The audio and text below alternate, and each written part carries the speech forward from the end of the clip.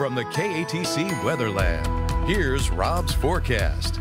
Welcome back. Well, another hot one today, but at least the heat was tempered by some cloud cover, so only 95 degrees, still 4 degrees above normal. Tomorrow, we'll resume your normally scheduled upper 90s more than likely. 79 the morning start. That tied the record that was set just 3 years ago in 2020. So let's bring it over to the weather wall and check the status of our heat wave. Ever since June 7th, we've had 38 straight days of 90-degree plus weather, and I keep on thinking if I keep showing this graphic, we're going to break that string of 90-degree days. Maybe Sunday, but that's kind of iffy. 26 of the 38 days, 2/3 of those days we've been 95 degrees or hotter, and roughly 1/4 of those days it's been 98 degrees or hotter, and we have 97, 98, and a few 99s in the forecast. But this was kind of cool this morning. Right around 4:30 this morning, got numerous videos of a meteor that was spotted over Louisiana. Actually, it was seen from Georgia all the way to Texas. We're heading south, so this is heading toward the southeast. Probably if it reached the ground, then it would be called a meteorite, but in this case, it looks like it was way out in the Gulf of Mexico. But when you see green, that means that the meteor was probably comprised of nickel, because that burns green in the atmosphere as it's burning on up. So I thought that was pretty cool. Check out all the videos I have posted on Twitter and Facebook. There's a number of videos there. Some of them are pretty cool. All aspects looking from Lafayette, Karen Crow, and surrounding environments. So high pressure still dominating from the west, high heat from the west all the way through the southeast, and still dominating our weather, keeping showers and storms well to the north or east of us. High pressure out in the eastern Gulf continues to supply generally a southwesterly flow. And as we look at the regional Doppler radars, the only action, severe storms to the north up in Arkansas, Missouri, damaging wind gusts and some hail expected with those storms, but they'll stay away from us. And all is quiet on Power Doppler 3 this afternoon. Now going into tomorrow, another heat advisory for heat indices as per the Weather Service up to a 111, but it'll probably be 112, 113.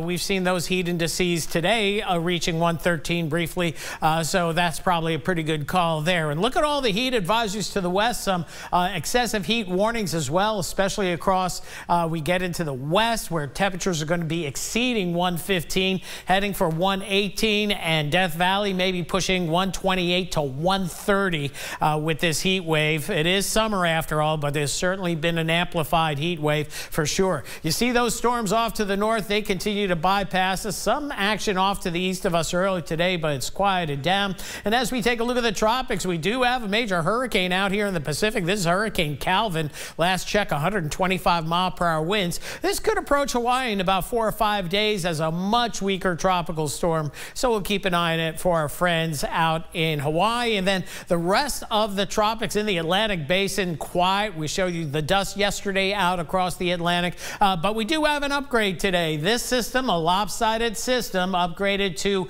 a subtropical storm Don, with 45-mile-per-hour winds. Going to meander around in the north central Atlantic, probably do a loop. Not going to be doing much, if anything, not threatening any land masses, just using the name Don up. And it's subtropical mainly because it's a lopsided system. There's dry air on the western flank of this system, so it's not purely tropical, so no worries there. So overnight tonight, we'll see fair skies. Tomorrow, back into the upper 90s. The model data showing us that. Sunday, though, here comes the change. Sunday morning and then Sunday afternoon.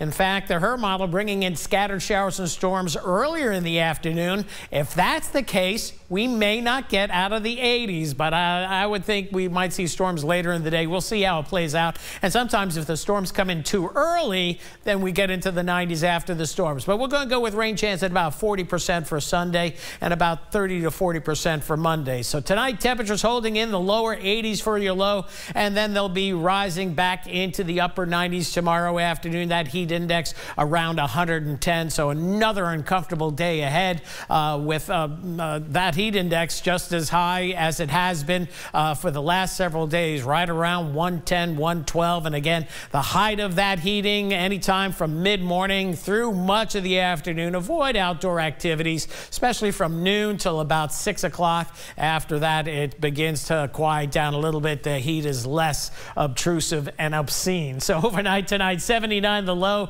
some high clouds out there. Then for tomorrow, we'll see temperatures getting up to 97 to 98 degrees. I don't think we're going to be pushing a records this time of year, right around 100. And as we move forward, there are those scattered rain chances for Sunday and Monday. And then as we go into next week, the high heat continues, but maybe a change in the overall pattern toward next weekend. And we'll just wait on that with bated breath. Waiting patiently. Right. Thank you, Rob.